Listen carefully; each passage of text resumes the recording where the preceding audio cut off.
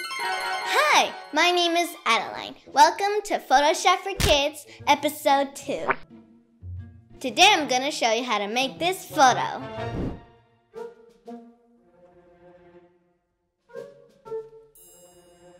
If you want to see more Photoshop tutorials like this one, make sure you hit that like button and subscribe to my channel. Alright friends, let's get started. Alright, so the first thing you want to do is open up Photoshop on your desktop. This is what it should look like. Once it opens, click on Create New. You'll see this window pop up. Now it's time to create our canvas. Let's make our width 4,000 and our height 5,000. This project is just for fun, so we're gonna bring our resolution down to 72. Once you're done, click on Create. And here's your canvas. Ta-da!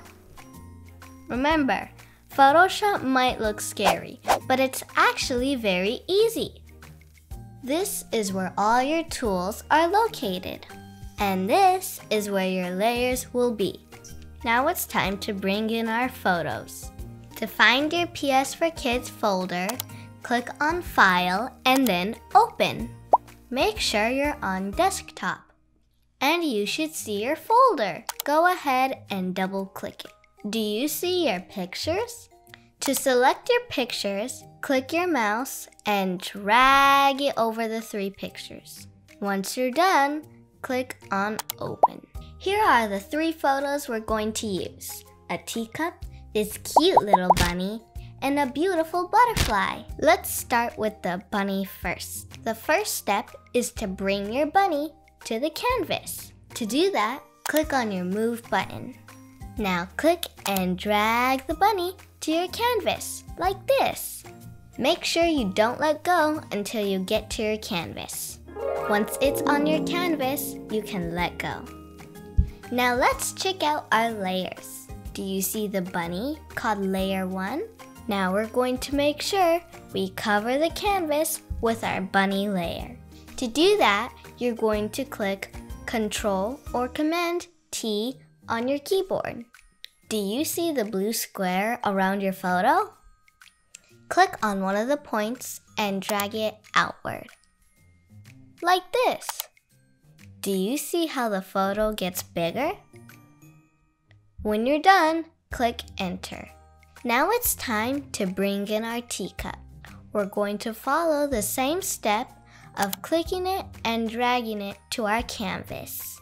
And there's your teacup. You can also see your teacup layer on the right. Let's go ahead and name our layers. Double-click Layer 1 and spell bunny. Now double-click Layer 2 and spell teacup. This will help you stay organized. Now it's time to rotate our teacup. Click Control or Command T once again. Now hover over the square until you see this curved arrow. Now click and drag your mouse to the right. You'll see your teacup start to rotate. Go ahead and make your teacup aligned with your bunny. Now click on one of your points and drag it up to make your teacup bigger. Like this. Your teacup should be about this big. That way only the bunny's head shows. When you're done, click Enter. Now let's flip your teacup. To do that, click on Edit and then Transform. Then click on Flip Horizontal. Do you see how your teacup flipped? You might have to click and drag your teacup a little bit to the right. Now we're going to create a mask to put the bunny in the teacup.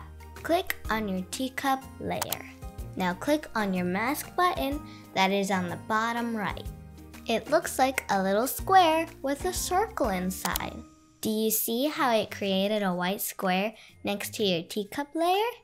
That's called your mask. It allows you to erase or bring back your photo.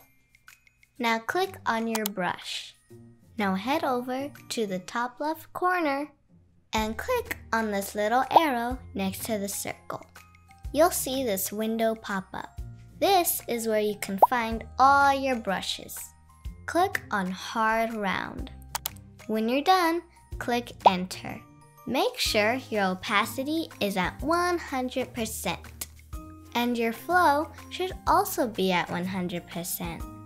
Now head back to your toolbar and look for these two little squares. There should be a black one and a white one. Make sure your mask is selected like this. If your teacup is selected, you'll paint over the teacup, and we don't want that. So make sure your mask is selected like this. Now back to our little squares. The black square is like an eraser. Do you see how it erases my teacup? Go ahead and erase the teacup where the rabbit should be. Don't worry if it's not perfect. We can fix that. Then go back to your black and white square. Do you see this arrow on the top of the black and white square? Go ahead and click it and it will switch the colors.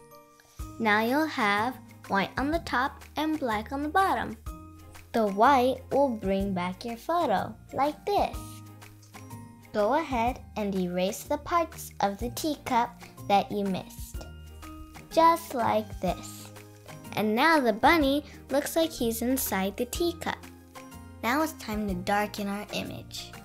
The first thing we're going to do is make our rabbit layer darker. Go ahead and click on your bunny layer. Then head over to the bottom right corner and click on the black and white circle. Click on Brightness and Contrast. Do you see this new layer called Brightness and Contrast pop up?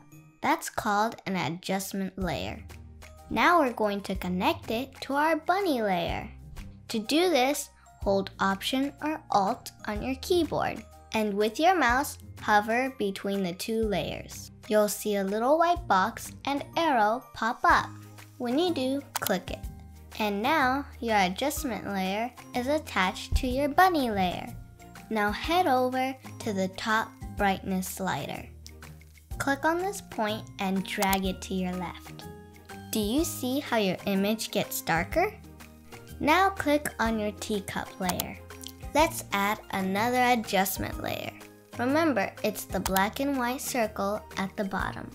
Click on Brightness and Contrast and attach that layer to your teacup. Go ahead and lower your brightness. I think about 45 is good. Do you see how your teacup got darker? Now it matches your bunny layer. Now it's time to bring in your butterfly. Go back to your butterfly photo. Here we go. We just want to select the butterfly, but not the background. So you're going to use your quick selection tool. It's the fourth one from the top. Then go ahead and click on the butterfly. Do you see the dotted lines around your butterfly? I call these marching ants. Now we want to make sure all of the butterfly is selected. As you can see, a little bit of the brown part is not selected. So go ahead and click it. Now the entire butterfly is selected. Well, I know the legs aren't, but that's okay. We can draw them later. Now go ahead and click on your Move tool. Then go ahead and click on your butterfly and drag it to the canvas. Now you have a butterfly layer. Name the layer Butterfly. Let's go ahead and make it a little bit smaller. Remember, it's Command or Control T on your keyboard.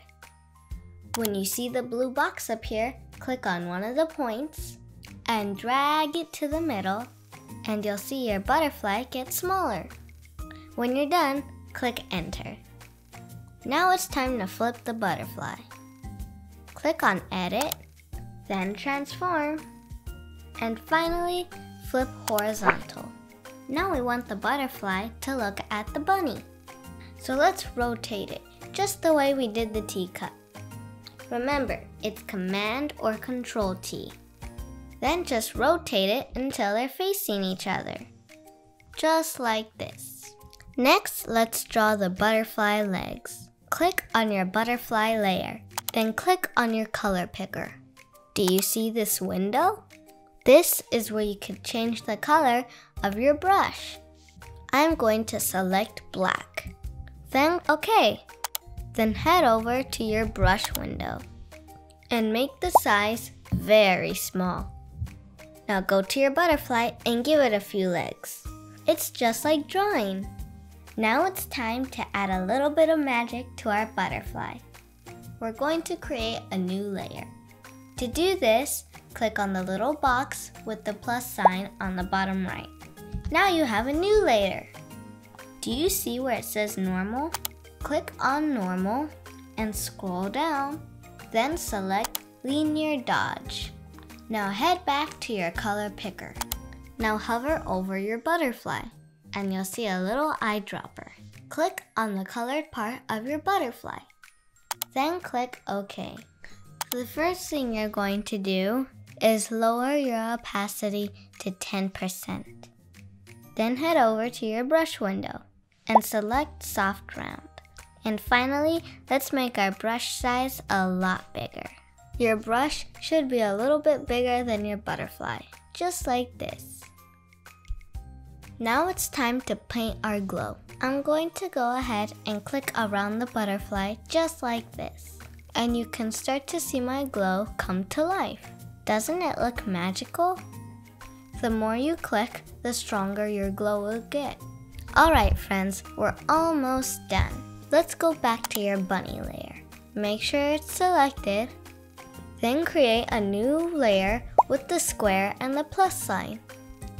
Go ahead and move that new layer to the top, but just below the teacup layer. Go back to where it says normal and find linear dodge again. Then head back to your brush window to make your brush a little bit smaller. Now you're just going to paint a little bit of glow on your bunny. Make sure you only add the glow to the bunny's face. Now click on your teacup layer and create a new layer, just like we did before. Make sure you drag it to the top. And this time you're gonna add a little bit of glow to the teacup. Alright friends, now I want you to take your hand and go ahead and give yourself a pat on the back. Don't be shy now, you've earned it. And you're all done! Look at what you've created. I hope you enjoyed our video. We'll catch you guys next time. Bye!